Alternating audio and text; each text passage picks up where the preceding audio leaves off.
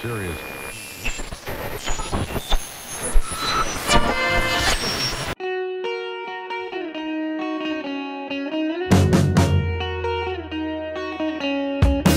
My name's Chris Ridgway, thanks very much for joining us. Today we're discussing the current state of the modern day music industry. Good the wind as you softly spoke you. Now this is a business that has changed so dramatically in recent years, it is barely recognisable from what it once was. With the realms of social media and internet that everybody uses on a daily basis, providing us with so much exposure to so much music, from blues scenes, jazz scenes, funk scenes, hip-hop, metal, indie, classical, why do we let men in suits tell us what to listen to suit their corporate interests? Why can't we pick what we listen to ourselves? So here's one for you, weekend millionaires. You payday playboys and no riflers. Are we now listening to music to form opinion on it rather than to simply enjoy it? Reality shows depicting overnight superstardom as achievable, even desirable. You payday playboys and no riflers. Musicians, lyricists, writers, these professions are earned, they're yearned for, practiced profusely and dreamed of. Gone are the callous hardened fingertips, blood, sweat and tears in every piece of music, and in its place, opportunity. Aired live to the United Kingdom every Saturday night. Getting sick of all these lies too. Like to say that they have when they are so. Here's one. You can't go from musical obscurity to the top of the charts in 17 weeks, regardless of genre. It is not possible. It takes 17 weeks to perform on a reality TV show to go from musical obscurity to the Christmas #1. You can't do that in reality. Or can you? Is there a band out there that can prove me wrong? My name's Chris Ridgway and I host radio and I'm a musician. So the idea of the 17-week challenge was to highlight just how unrealistic reality TV is. Highlight all the work and graft that goes into making music. It's not just as easy as stepping onto a stage and singing somebody else's song. How many bands do you know that actually think that somebody's going to come knocking on the door because they've just released a single and they've gone there and go, hey, that's really good, that. Do you want to get signed? Don't work like that. I mean, you can do so much yourself at the start and everything like that, but to take it the step upwards, it really is hard work. And then you've probably got to have a few grand in your pocket as well, just to help it along the way.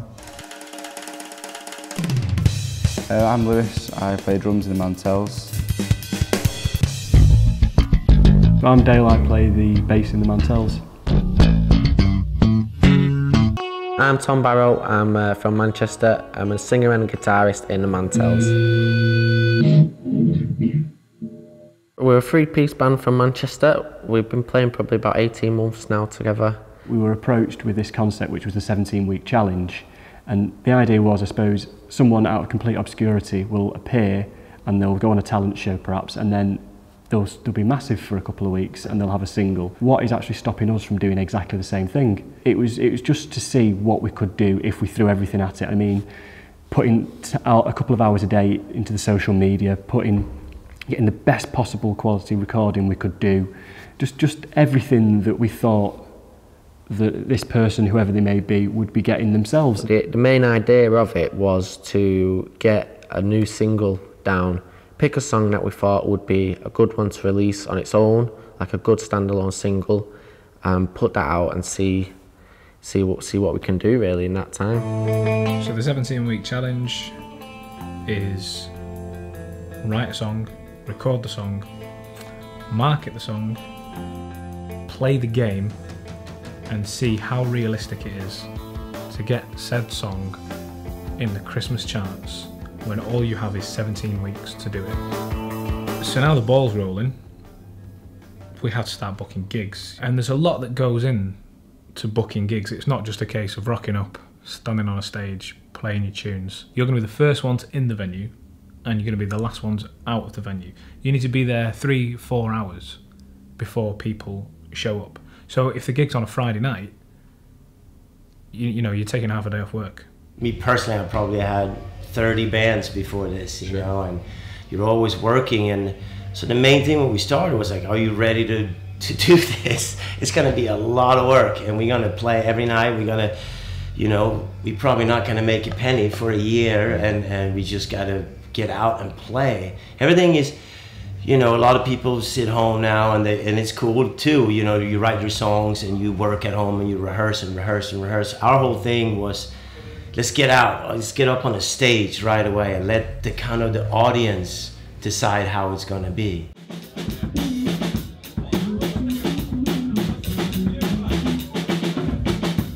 If you want to listen on SoundCloud, then you can do that. Just search the Mantells. That's how you spell it. So.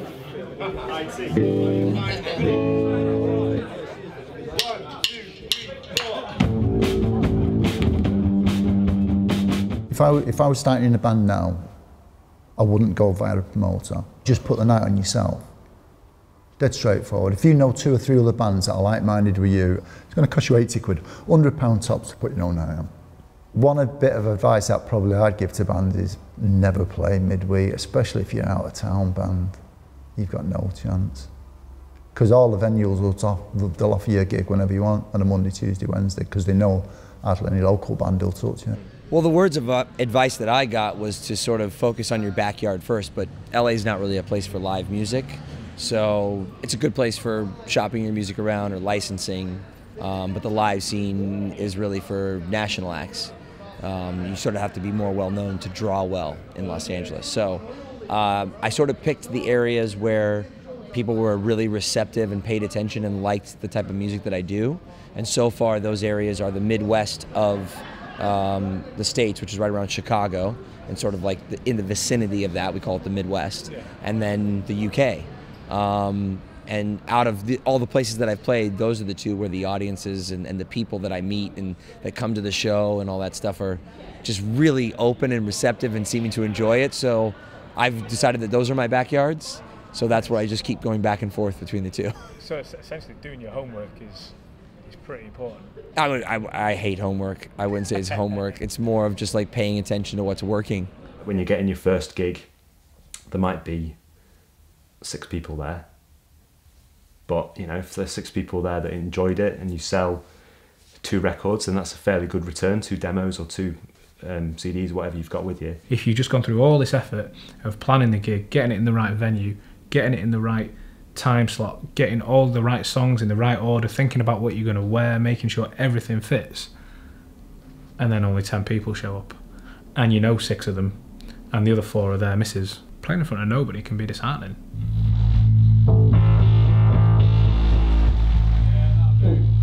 And then let's get the, oh, I need to go in position that electric guitar, right, so let's get the acoustic. Well, last Saturday we played at the Roadhouse. It was alright, wasn't it? There was some good bits and some bad bits, weren't there? Yeah, we had a bit of a nightmare trying to get the sound right because you couldn't hear the bass. I can't fuck all bass. If that's all we got, that's all we got.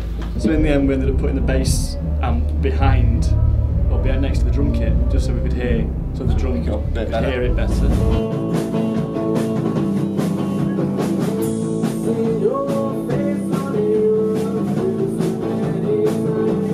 Some good feedback in that from the other bands what was on, and the people. Yeah, the thing was, it wasn't just our crowd as well. It was as if we were playing to a crowd that was there, rather than it wasn't just all of our mates, which is I think a lot of the gigs we've done have just been packing it out with everyone we know, hasn't it? Yeah. I think we put as much effort into it as we do with every other gig. I don't think there's any sort of priorities. I mean, people probably will be more inclined to turn up if it's free to get in and it's a good venue. Yeah, people like. Whereas if they're expecting, if it's £5 to get in and it's £5 a can, it's not really a redeeming feature, I guess, is it? I mean, so I think we need to pick the right gigs, really.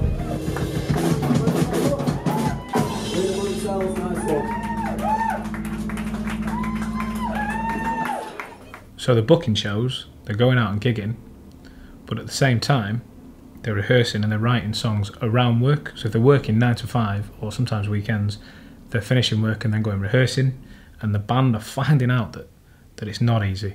It's a lot of hard work. Yeah, we put a lot of time. We put 10 years into it, you know, to get to where we are. So it's a lot of hard work has gone into it. Before we even got a record deal, we did a year of constant playing gigs and everywhere in London, southwest London. You know, we played all around Brixton. Like every week we'd have 2 shows. Well, the Arctic Monkeys were probably the last big, if you want to go with, well, to my knowledge, the last big sort of like social media, because they did it, if you remember back to MySpace. I mean, I had the first album, they were giving it away, a demo form, just giving it away, you can download it. But the key there was, they had no record label interest or contact at that particular moment, but they were gigging constantly all the time. And the key there was, I mean, we could probably argue rightly or wrongly all night, that they give away 8 tracks, 10 tracks, but everybody that went to that gig, they knew all the songs. So you're not going to a gig, oh, this is crap, I don't know hardly any of the songs. Everybody that was going practically knew the full set. I knew that big a fan then. When the proper version come out, tied up, nicely produced, they were going to buy it. Our first proper gig in Manchester was night and day, and you know, like I remember that gig so well, and it was like 30 people there.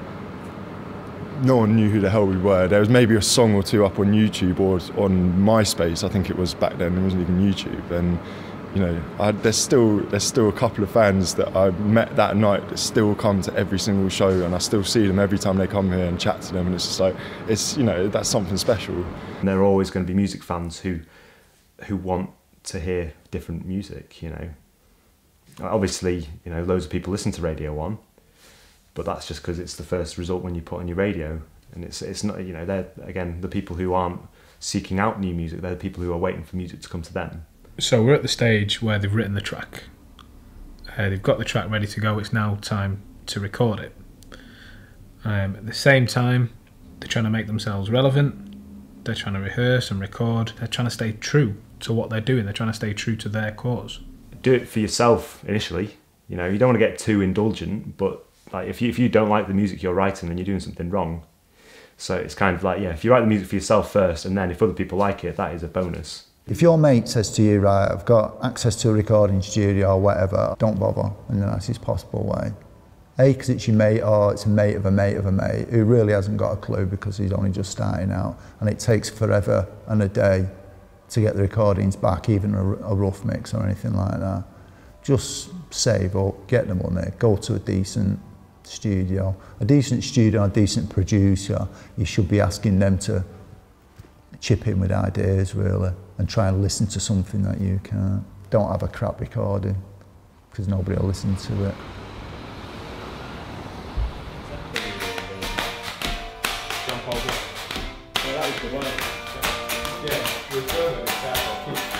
We chose to record the single in Blueprint Studios in Manchester. Now, I'd say it's one of the more fancy ones in Manchester, a bit more upmarket than what most unsigned bands will probably use.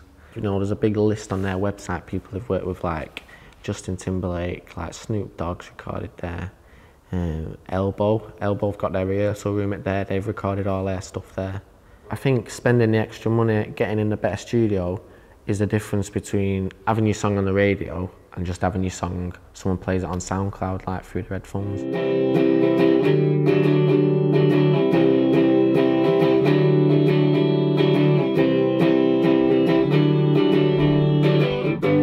I don't think we'd put enough preparation into the actual recording, thinking about how the song was going to be recorded, like playing it to the click track.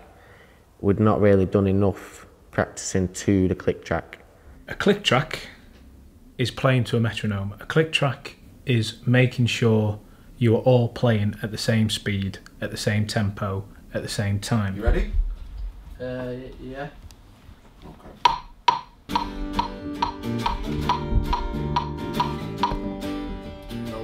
Start playing at the speed you want to play at, and then you're like, oh, and trying to catch up with the speed that this is. That's what I mean, it sounds right. It does sound right, but not when we're playing it. The benefits of playing to the click track is that with the mixing and the editing afterwards, everything's in sections, so if you do one bit that's different or another bit you do it wrong, you can just basically chop that out and start again kind of thing. They can use the bass from take 1, they can use the drums from take 4, they could use the third time the guitarist laid his riffs down, and they could use the second lot of vocals, and because they're all playing to the same time, They will fit, they will dovetail like pieces in a jigsaw puzzle. Okay, it's good to keep it like old school as well, like we record on 8-track and stuff like instead of a kin, but you've got a laptop and that, but I try and work it, and I think that kind of puts you off writing like having to fiddle with things and the different technology, and it's just the 8-track, you just go bang, just record it, bring it everywhere I go, and so it's good to, because if you get too focused on the fancy side of it, then you forget what the songs are about, what you're actually writing for in the first place. Listening to songs on the radio, they'll always be done to a click track, and you can hear that, you know, kind of beat going through it. You're playing a lot slower than the click. You're just playing at your own tempo. I'm trying to click my foot to the tempo, but I keep on losing it. You know the clicking, like, you know, in my head. Stop tapping your foot and just fucking strum it.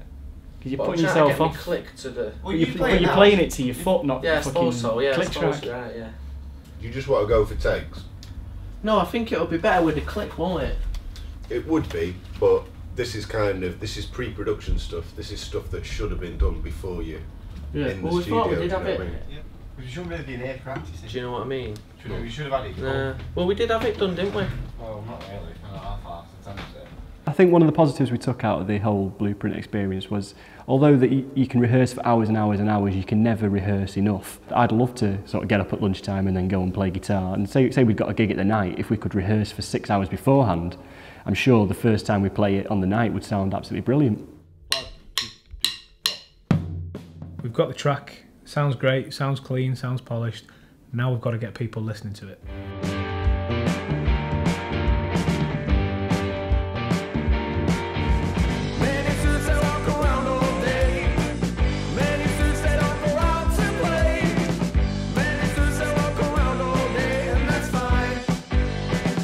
Right, you've got your CD, now this is where I'm getting back to now, where you've got to try and attract a plugger or a booking agent with that CD.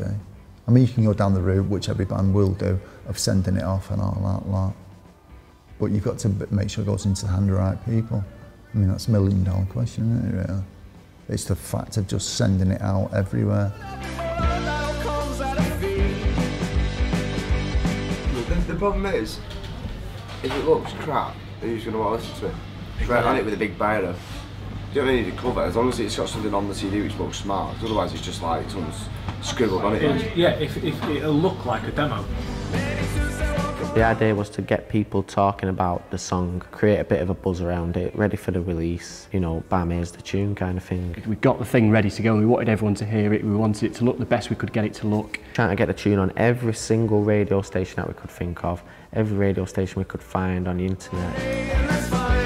I have a very, very, very special track for you by the Mantells with Men in Suits. Now, they're a three-piece from Manchester, and there's a movement in Manchester to get them into the charts by Christmas.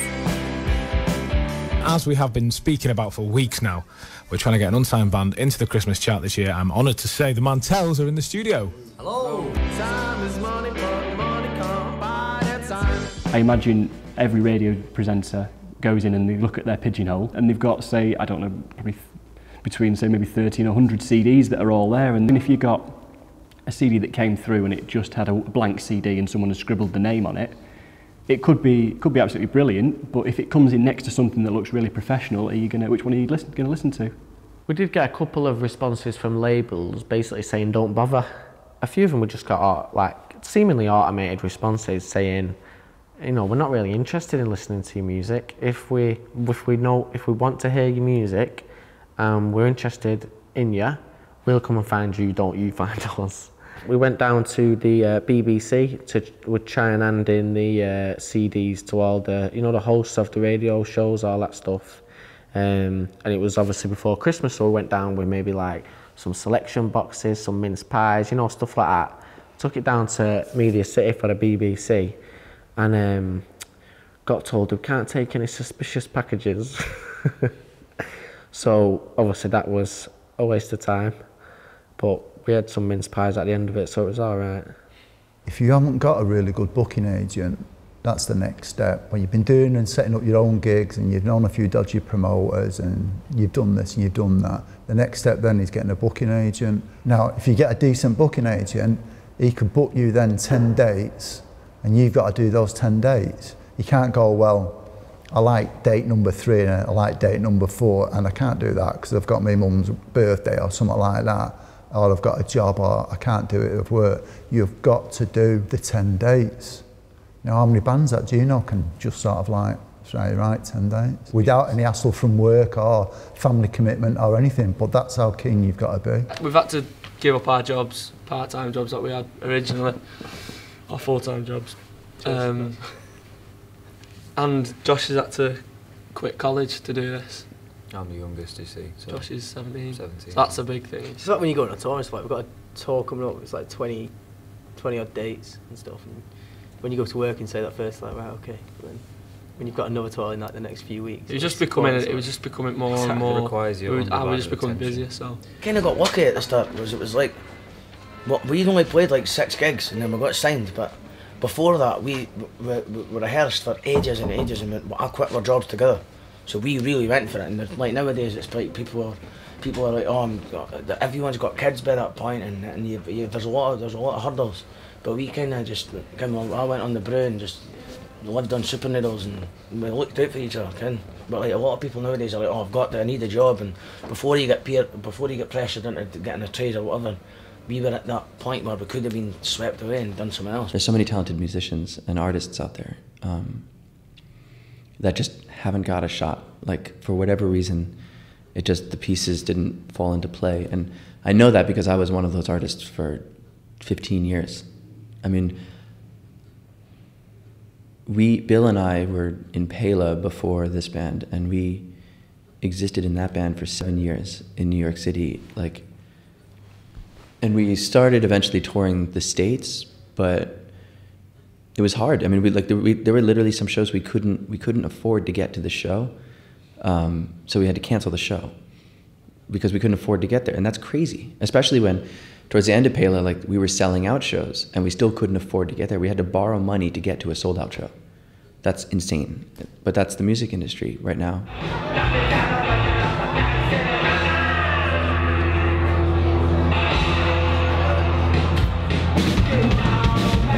The next step is they've organised a launch party. So the launch party was held at a bar in Manchester called the Night and Day Cafe. Well, I didn't get out of bed till 5 p.m. So I'm still a bit tired. But I've been jumping around and that, getting myself psyched up, ready to go. I'm ready to go now, I think.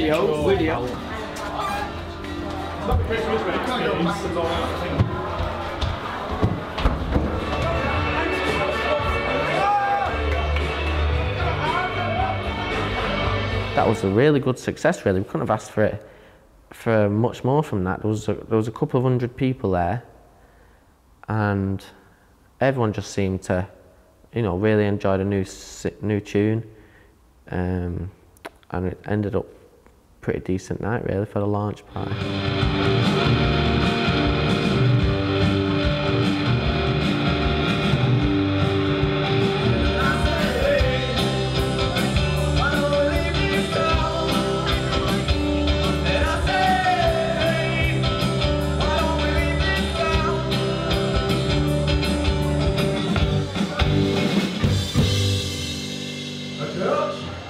If, like you're seeing, you're grafting, trying to get the song ready, and then you get to the studio and it goes on its arse a little bit because of things that you'd not really thought would be an issue, stuff like that can be a bit deflating, and you think, oh, what a waste of time kind of thing. But when you go out and you do a gig to 200, 250 people, just basically because everyone's there because you've released one song, do you know what I mean? All them people come here just because you've released a song.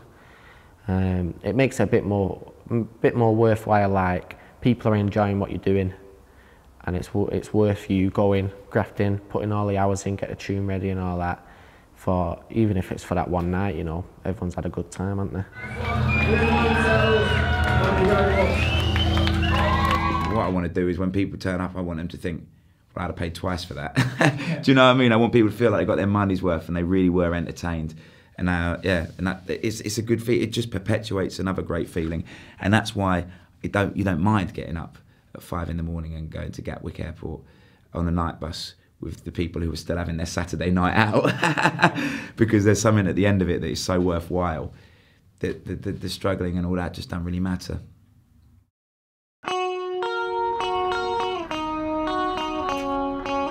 I think with the 17-week challenge, I don't think it's a case of whether you've passed or you've failed with it. I think we've definitely done very well with it, and I think with music, I think it's about kind of getting the ball rolling and keeping things, getting momentum going. It did much better than I expected it to be, if I'm being completely honest with you. Because I thought, you know, getting in the charts, that's a proper task, that, isn't it? But it went all right. I think enough people had heard about the single before we released it, not just in Manchester, but all over the world, it turns out. It got played in Australia, got played in America, Canada, a lot more places than I really expected it to be. And off the back of it, we've been offered a gig at BL9 Festival, which is Happy Mondays and Peter Hook. We sold some CDs, but because of limited funds, we could only sell a limited amount, and they sold out in like an hour or something like that, half an hour. I think it was a complete success, considering it's been promoted by only 3 guys, using only social media, using their own time and money. And we managed to sneak into 140 on the iTunes alternative charts. Only very briefly, but it's taking part that counts, isn't it?